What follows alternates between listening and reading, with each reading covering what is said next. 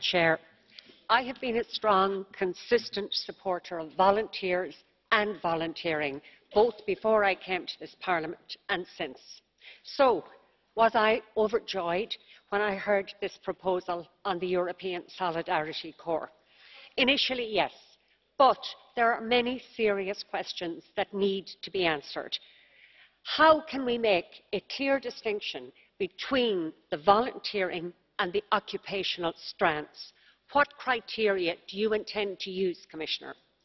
How can we ensure that there are no abuses in the system and that young, energetic, idealistic young Europeans do not find themselves on the fringes of precarious work?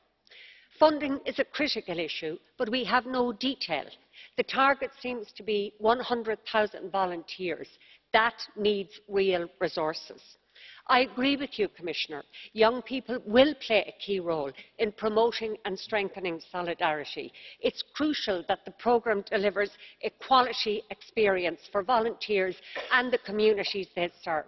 You spoke of many different programmes, LIFE, Erasmus, European for Citizens, rural development, to name a few. But I need to know, where is the coherence? We need that detail.